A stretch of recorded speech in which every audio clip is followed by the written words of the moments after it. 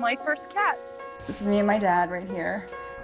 She lived to be 101. I really love my little brother, and we were always very close. When I think of her, I think of this cute little face that she makes when she scrunches up her nose, and then I got this invitation in the mail that reminds me exactly of that face that she makes. This is my mom, this is my dad, this is my little sister Aarti. Pictures of our first date when we were 14 years old. We've been married for 4 years, about to start a family. I like this one because of the cake.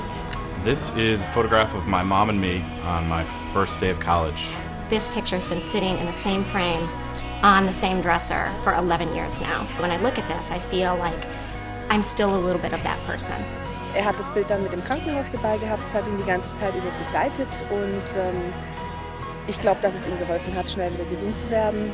I could be out in the backyard playing with the kids, snap a picture and come in and send it to them. Just want to let you know what the kids are doing right now.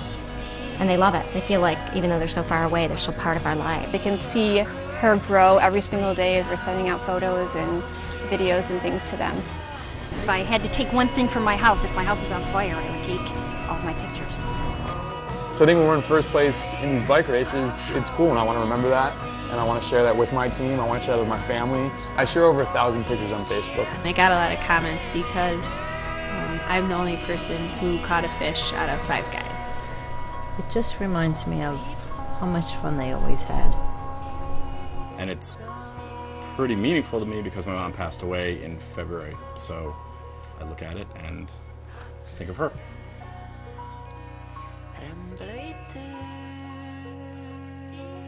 Every time our parents took a picture, they made doubles, so we each have a copy of the picture.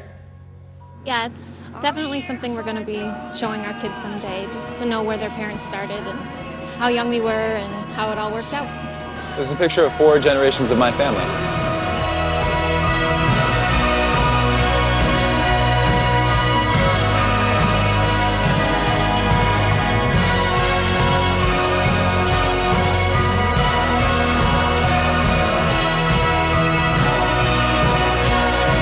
And it's almost like I have my friends, my family right in front of me. It just sort of captured everything that I want to remember about that day.